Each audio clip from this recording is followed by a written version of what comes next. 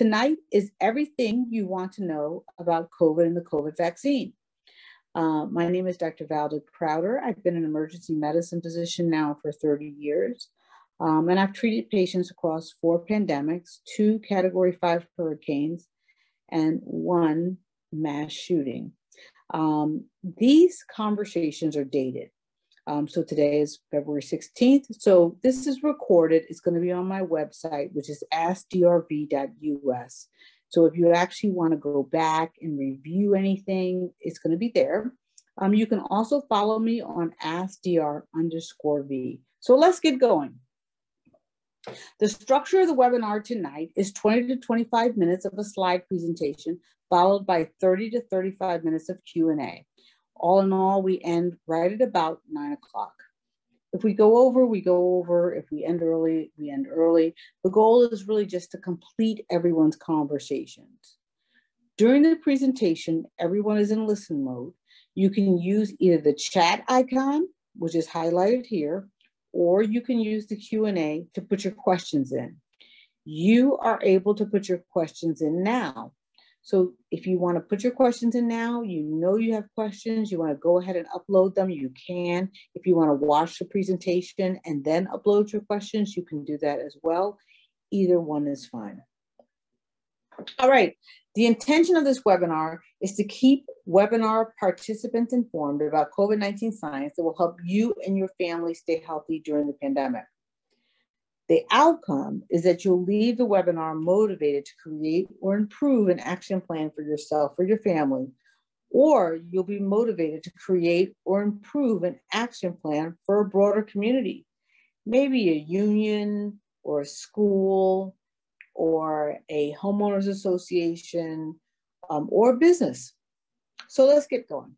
All right, here's where we are. Globally, we have 109 million total cases and we have 2.4 million deaths. The United States is 4% of the of the worldwide population, and we are about 25% of the cases, and we're also 25% of the deaths. So we have uniquely not done well with COVID-19.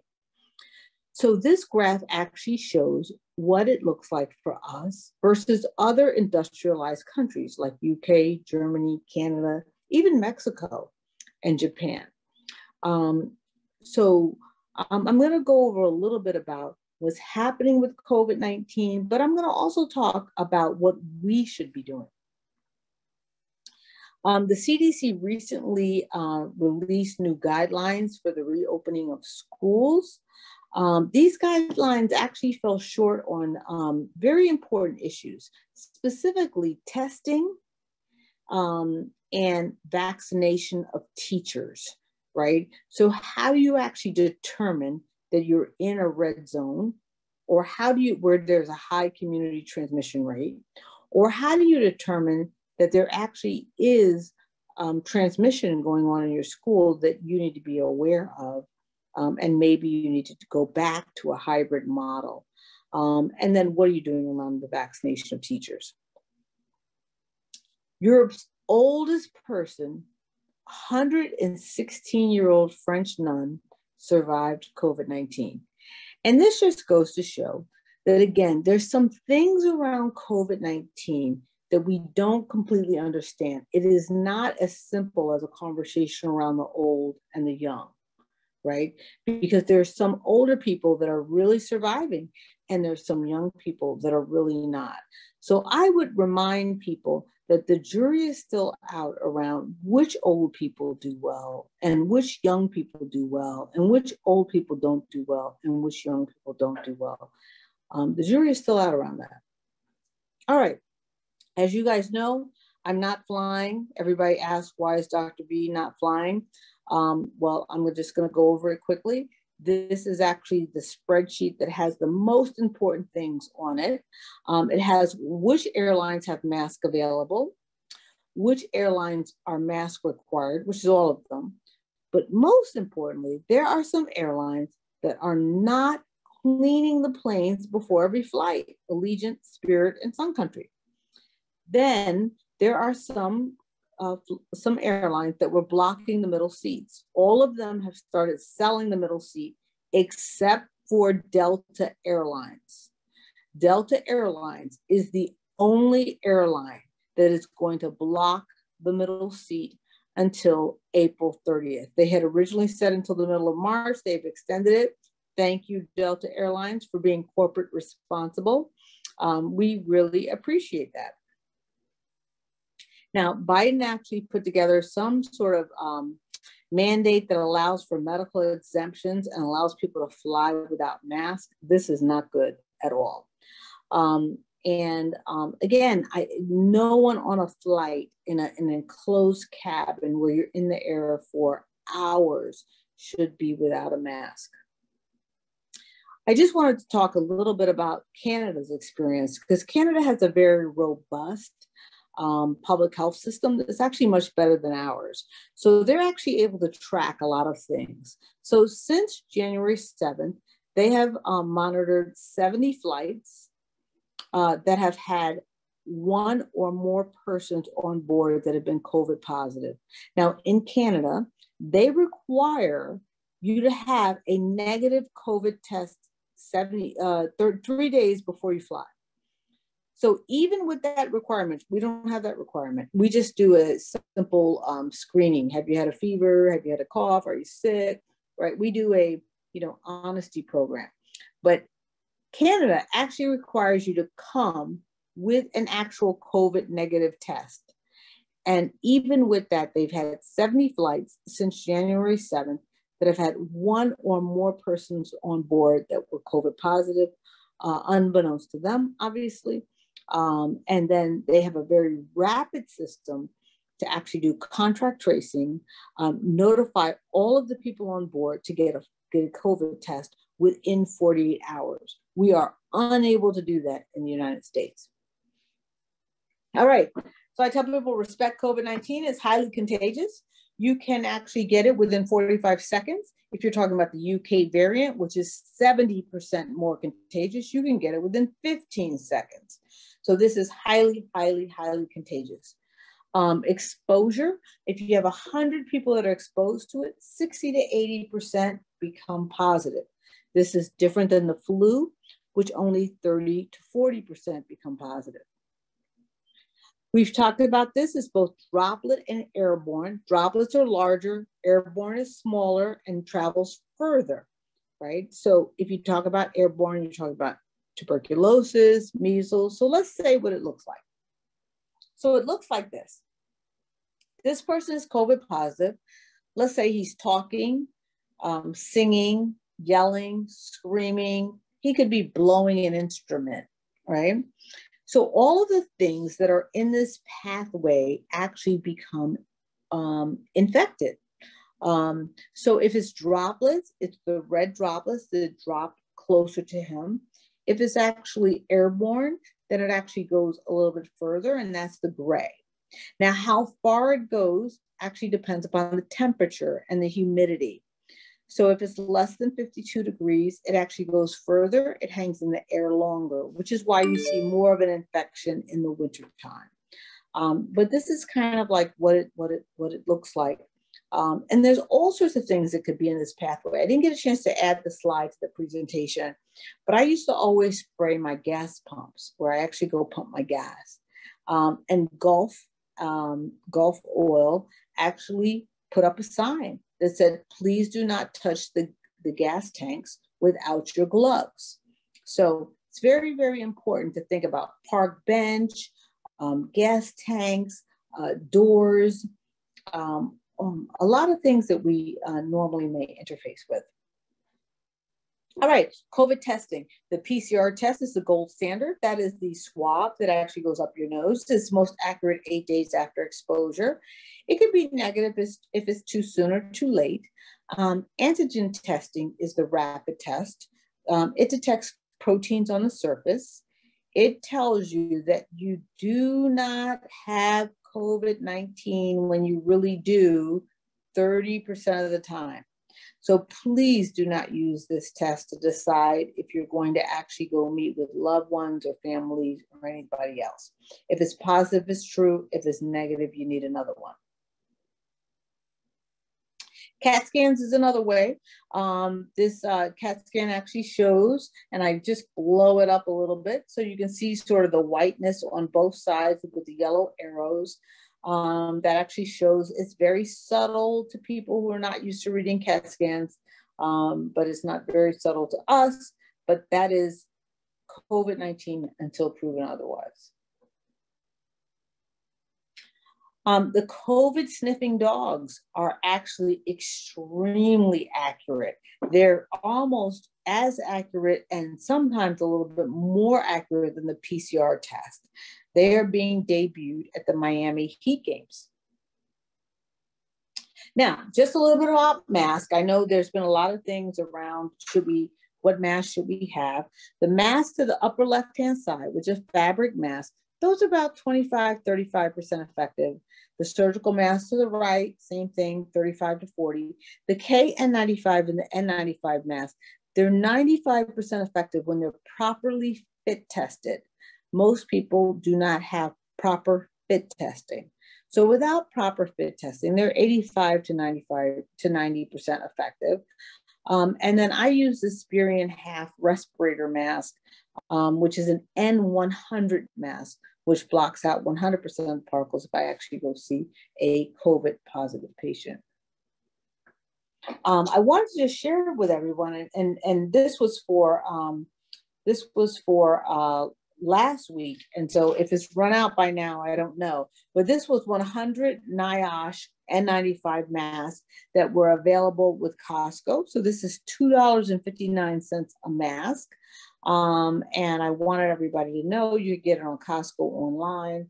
There was some shipping and handling discount as well. This is the link. Feel free to take a picture of any of these slides. Nothing here is proprietary. Please feel free to take a picture of it. But these Costco N95 particulate respirator masks were available last week. So I just wanted to share with everyone what that looked like. A lot of people have said masks are uncomfortable.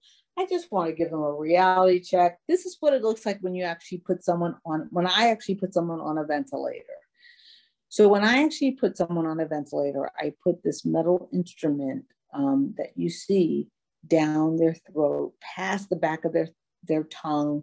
I normally actually put them in a coma and do this, and then pass a tube that goes all the way down past their vocal cords.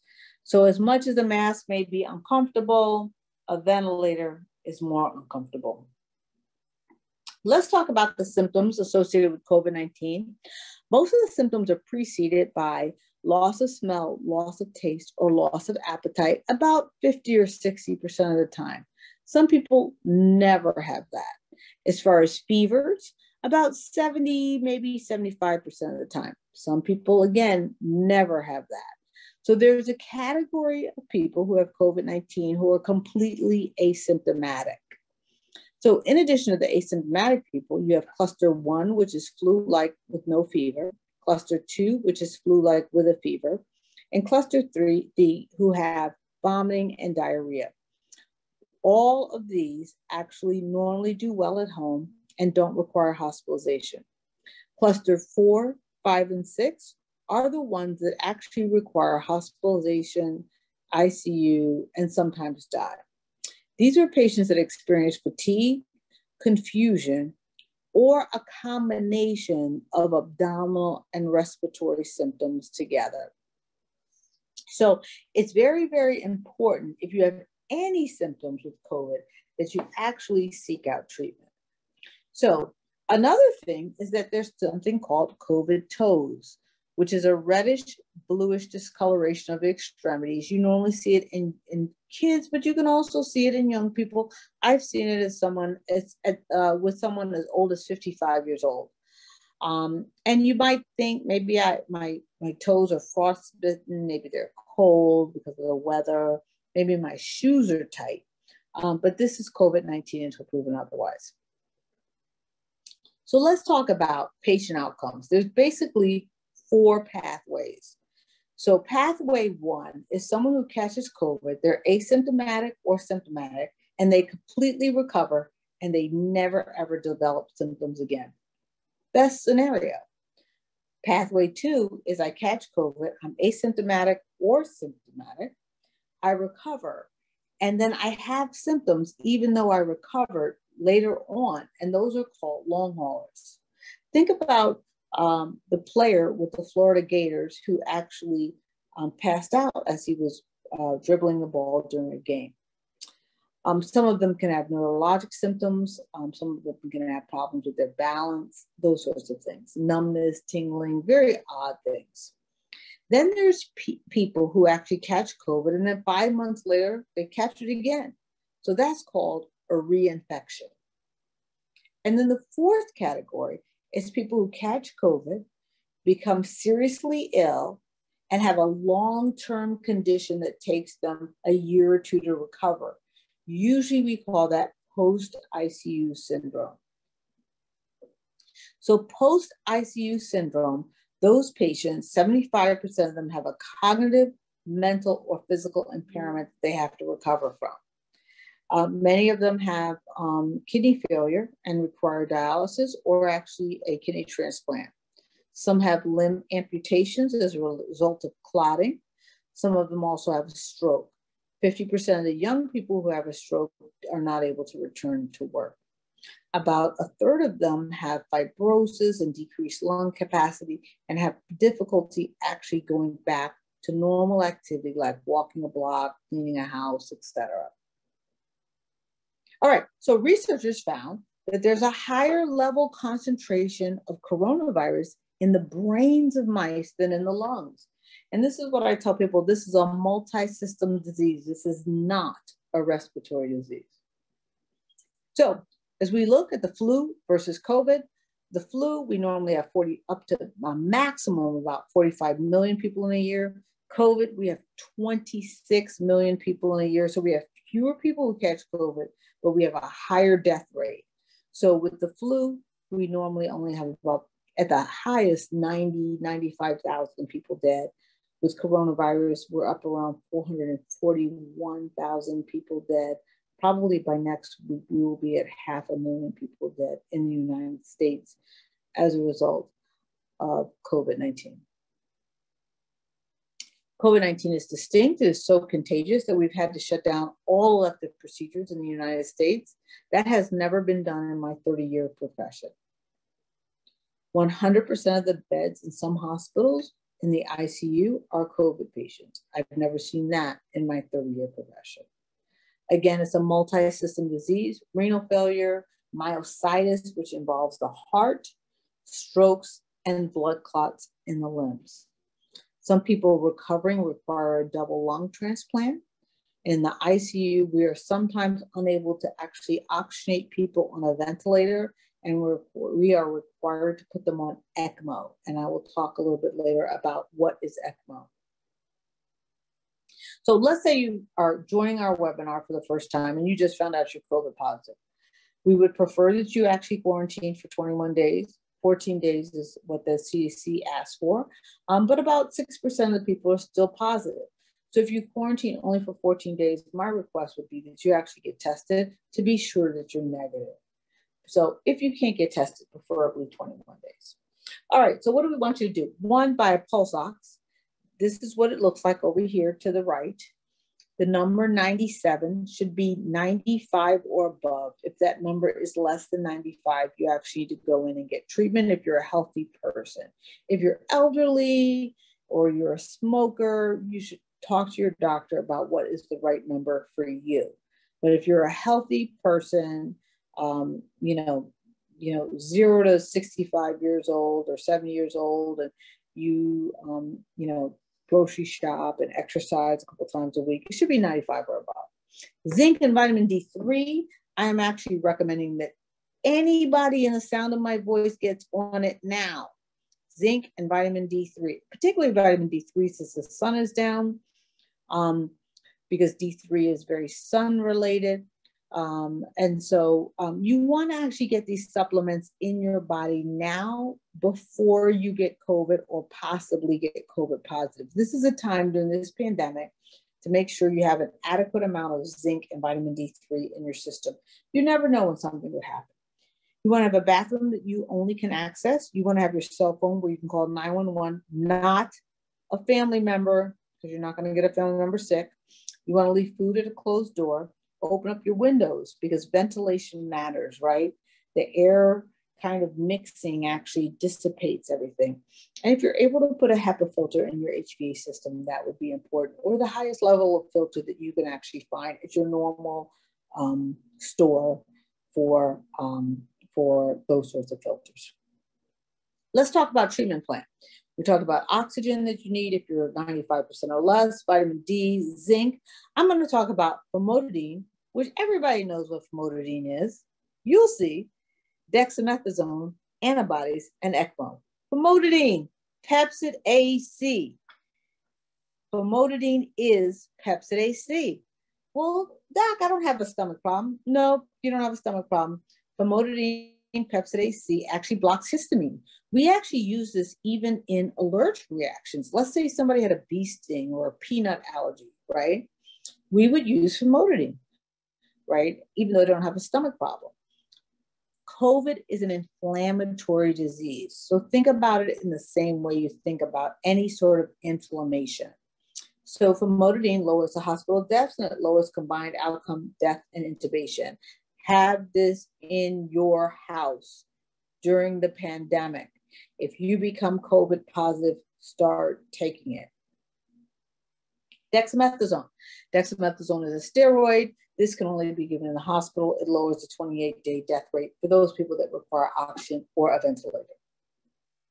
Now, Regeneron is the name of the company, not the name of the medication. The other company that also actually does this is Eli Lilly. So Regeneron and Eli Lilly have antibody cocktail. It's two antibodies directed at key proteins in the surface of the virus. One comes from a human that recovered from COVID-19. The second one comes from a mouse that was engineered to have a human-like immune system. It actually binds to the main surface protein and actually prevents it actually from getting into the cell. This just shows Eli Lilly's antibody treatment protocol. It was FDA approved back in November 10th, and it looks like Ben Carson, as well as a number of people in the Trump administration who actually became COVID positive, actually got this antibody treatment. So where do you get that antibody treatment? Well, you kind of have to know where is the nearest infusion center. And a lot of people, when I ask them, they go, well, if I got positive, I don't know where I would go. This is part of your actual plan. This is part of your COVID plan. You want to know, where would you go?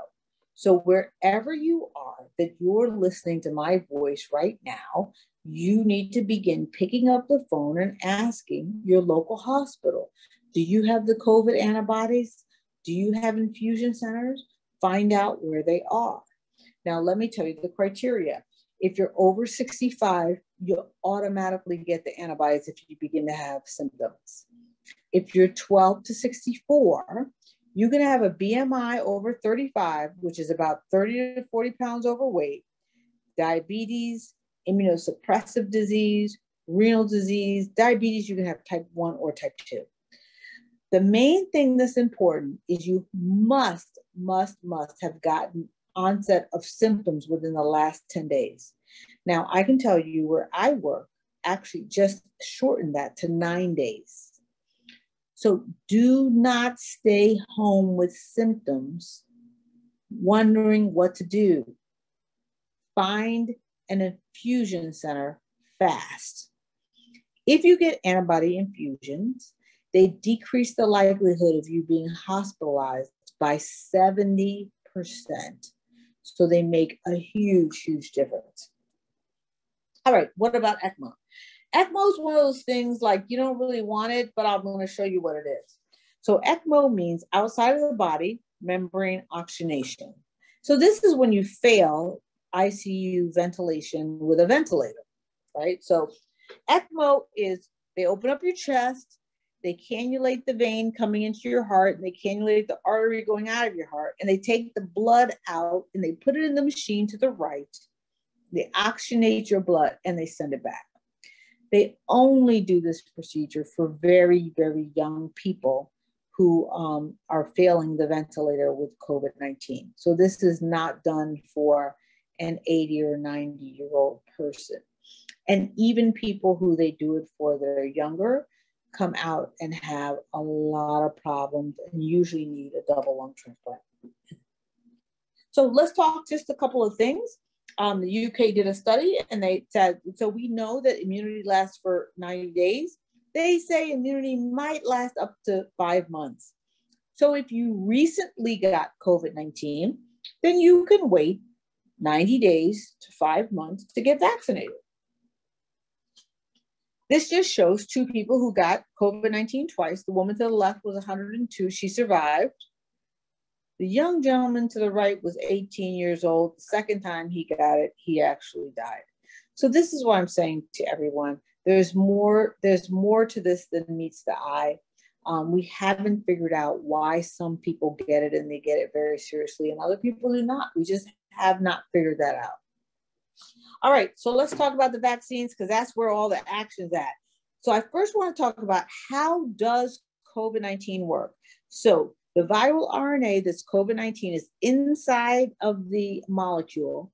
It's covered by the orange fatty molecule, which has spike proteins.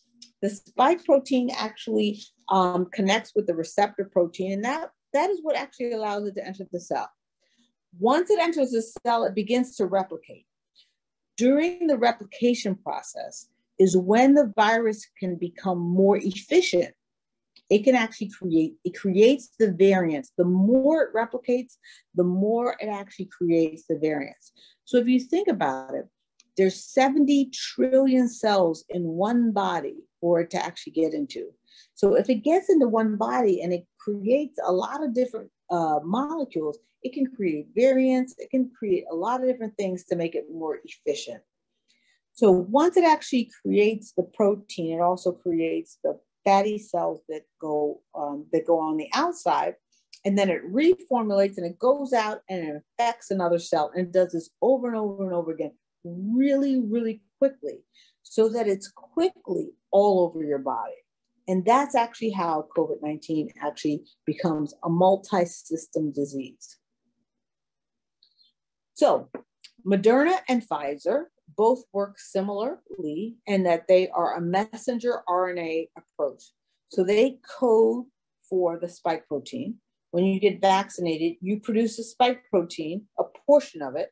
Your body recognizes it as foreign, develops antibodies, attacks and kills it. And then when you see that spike protein in the community, you actually attack and kill it, and you actually do not get sick from COVID-19. Now, this is important. Are you infected with COVID-19? Yes. Are you symptomatic with COVID-19? No. And this is why people who get the vaccine still must wear a mask, particularly if they're around other people who have not been vaccinated. Johnson & Johnson, similarly, is what we call the viral vector approach. They use the adenovirus, which is a common cold, alter it and make it harmless, and then connect genetic material from COVID-19. That combination teaches the body to generate antibodies, and they generate antibodies to attack the spike protein so that the virus cannot actually get into your cell. So you're infected with COVID-19, but COVID-19 is harmless. So I just wanted to show a couple of the actual studies that we have going on right now. Johnson & Johnson, I think, will actually get emergency use authorization probably within the next 2 weeks, probably by the 1st of March. 72, 66, and 57. 72 is the effectiveness in the US, 66 is Latin America, and 57% is in South Africa when the South African variant was occurring. Pfizer and Moderna did not actually test during the UK or the South African variant surge. There are other studies going on with a lot of different, there's a Janssen study, there's a lot of other different studies, but I wanted to show you the information from the main 5. People ask me what's in the vaccine. I wanted to show you guys what is in it. This is what is listed as the FDA as the ingredients. Again, if you want to take a photo of this slide, you can. All right, I got a lot of questions about ethylene glycol. Is ethylene glycol, which is antifreeze, in the vaccine? No. What's in the vaccine is polyethylene glycol, and that is also commonly found in lotions, creams, and toothpaste. It's actually used in vaccines because it helps the medication evade the immune system and stay in circulation longer. Now, I had some questions about immune thrombocytopenia. These were questions that were sent to me. I want to remind people, if you have articles that you want me to read, or you have some questions or concerns, please send them to me. So these slides are actually a result of that. Immune thrombocytopenia is something that can occur from any vaccine. So I want to go over what actually it is. Thrombocytopenia is a decrease in the number of platelets which are used for clotting. Immune thrombocytopenia can be asymptomatic or it can be symptomatic. So if it's symptomatic, it can be associated with a rash or bruising, or it can be associated with bleeding problems. So the CDC right now has a vaccine surveillance program where they contact people randomly who have actually received the vaccine. They have detected 36 cases of immune thrombocytopenia out of 31 million vaccines that were administered. The data is still being determined around how many of these were associated with the vaccines and how many were naturally occurring in the community. But if you see something around immune thrombocytopenia, you know what it is. It's decreased platelets. It can be asymptomatic. It can be associated with a rash, or it can be associated with bleeding problems. They did have one person who actually had a bleed into her head and died out of the 36 people. So I actually want to make sure that people actually know what this is and what to actually look for. So I get a lot of questions around the COVID vaccine was developed too quickly, 11 months. That's not true. SARS started in November 16, 2002. SARS is caused by SARS-CoV. The SARS infection resulted in 8,500 cases, 800 deaths across 33 countries. The vaccine development started very quickly in 2003. I show you this article, and I referenced this. This is on my website. This is from 2005. In this 2005, they talk about having a viral vector approach and a messenger RNA approach that will actually lead to a vaccine for SARS-CoV, which is SARS, not COVID-19. Okay. Now, SARS and COVID-19 are very similar. They actually share 80% of their DNA, and both of them cause a severe respiratory symptoms, and both of them use the spike protein. So the COVID vaccine are a result of the SARS research that started in 2003. These are not new. We've been working on them for a very long time. I would love to say, oh my gosh, we actually created these vaccines in 11 months. No, we did not. And the messenger RNA has also been used for probably 20 years with oncology treatments or cancer treatments. Now, there was a framework for equitable allocations of vaccines. We're not using it. The CDC says anybody over 65 should get vaccinated. And all of the states are doing something different. So I know you guys have reached out to me and asked me about this. I'm going to share information that I can, but know that every state is different. So in DC, they have prioritized patients that are overweight because patients that are overweight actually do not do as well with COVID-19. So DC actually, and even Pennsylvania, have actually prioritized people based upon their BMI, which is your body mass index. So if you are in those states, that is very important. And you need to, when you try to make an appointment, let people know what your BMI is. Now, mutations. We are not able to do thorough genomic surveillance. We are able to do very limited genomic testing. Part of the $1.9 trillion that Biden is actually going after actually includes a more thorough genomic surveillance testing system. There's a lot of variants. There's these 4. Now we have actually discovered several US variants in addition to this list. The UK is 70% more efficient in entering the cells. The South African variant is actually very dangerous to children. So it is very, very important in our conversation around going back to school that people keep their kids out of school unless the school is doing very, very robust testing and all the teachers have actually been vaccinated. Otherwise, do not send your kids to school. Then there's a Brazilian and a California variant. And now I'm actually got emails today about multiple US variants. So it's important that you actually clamp down on an infection fast. We did not do that because once you don't do that, it actually allows for all of these variants. We've distributed 71 million vaccines. We've administered, put in their arms, 55 million vaccines. So we're about 1/6 of the way. If you want to see where are the states that have done the best vaccinations per 100,000 citizens, the darker colors have actually done the best. And then to the right, it tells you what percentage of Moderna and what percentage of Pfizer. It's roughly about 50-50.